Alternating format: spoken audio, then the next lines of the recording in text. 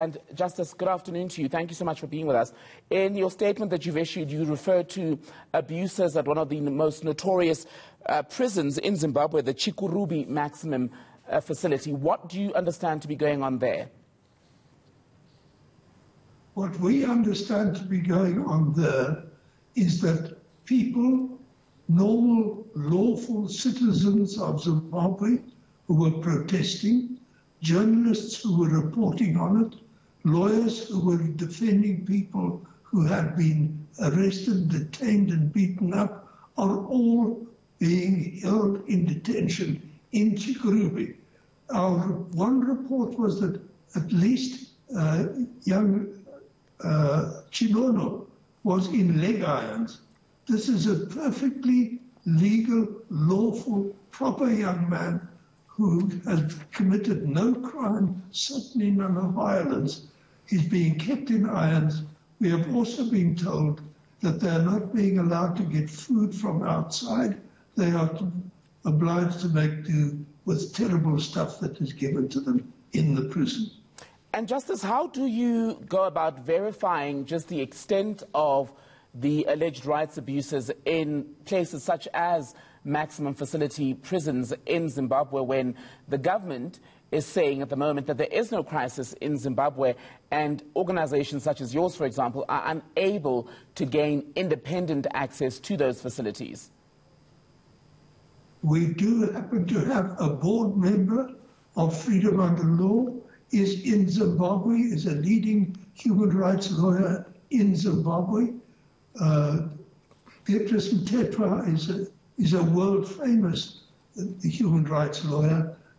Thus far, the government of the Mnangagwa government hasn't dared arrest her, and I don't think they will. So we're not blind. Incidentally, it's very interesting that when our government sent two very senior emissaries to go and talk, they were allowed to talk only to the government, and when they wanted to speak to the opposition, they were told, Samaya, go home. You can't talk to them. We are treated not as a respected neighbor. We are not treated as the country upon whom the Zimbabwe government actually depends for its survival. Without us and the other surrounding states, the Zimbabwe regime would collapse. And we, through our government, should be bringing lawful pressure to bear on the Zimbabwe authorities to behave as they ought to behave towards their own people. And how should that pressure be applied, Justice? Forgive me. How should that pressure be applied? That is not for us to say. We do know that there are diplomatic channels, there are lines of communication at the highest level between our government and the Zimbabwean government. There are lines of communication through the African Union. We happen to have the presidency at the moment. It is not for a human rights organization like us to prescribe to government. But what we can do is we can say, please, we know about it, we're drawing your attention to it. It is a disgrace that South Africa is not looking after its responsibilities within the region. Justice Kugler, how would the government, I wonder, navigate the line between intervention and interference, especially when you've got someone as high up as President Mnangagwa himself saying what's happening in Zimbabwe is interference by foreign agents and rogue Zimbabweans? So how do the countries, the neighboring countries, go about intervening and bringing pressure to bear on that government without falling perhaps into the narrative or the trap of being accused of being interfering governments? You're perfectly correct. There is a distinction between interfering and intervention. Very often the distinction is only in the perspective. I think I'm intervening, you think I'm interfering. You are beating up your wife, I intervene to save her. You say I'm interfering, I say I'm intervening.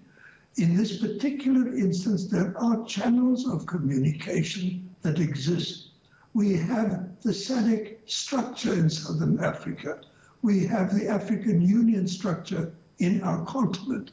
They're both, at both levels, there are means of communication through lawful, existing governmental channels to say to one another, we're unhappy at what you're doing, our people are unhappy, we do not think you're doing the right thing. That's not interfering. The moment somebody is beating up somebody else and you wish to protect the victim, you cannot step back just because you're afraid that you will be accused of interfering.